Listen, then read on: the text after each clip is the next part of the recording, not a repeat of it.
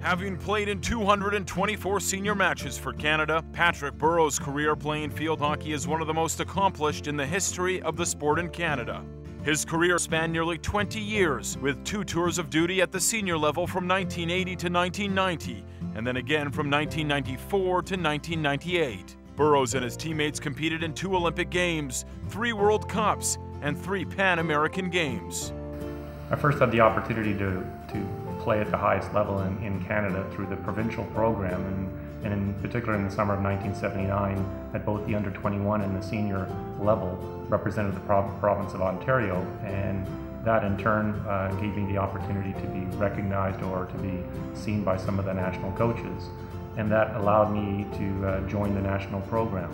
As one of the younger players on the team, Burrows went on a development tour in 1980 before making a decision that would help his career immensely.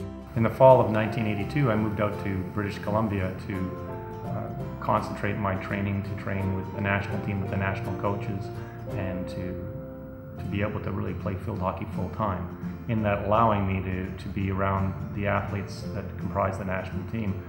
And it really helped me develop my game for the next 2 or 3 years. We had opportunity to travel in advance of the '83 Pan Am Games, and the success that we had in '83 led to the Los Angeles Games. And then that continued through into the mid-'80s through qualifications for World Cup. So it was really, one year after another of success, and it was something that certainly I remember fond memories throughout. Among his career highlights, Burrows captured 2 Pan American gold medals, first in 1983 in Caracas and second in 1987 in Indianapolis. He took a leave from the game in 1990. But then when I resumed playing with the national team in early 1994, started another sequence, much like the one in the mid-'80s, which ended with perhaps probably my greatest accomplishment, or our team's greatest accomplishment, being that participation in the '98 World Cup and our success that we had there. I think it was something where all the individuals, all the athletes were certainly committed to what we were trying to do, a lot of it on our own. I think a great example in 1997 was the team putting together a tour to Europe on their own and playing in a tournament. And I can remember, us staying in different homes in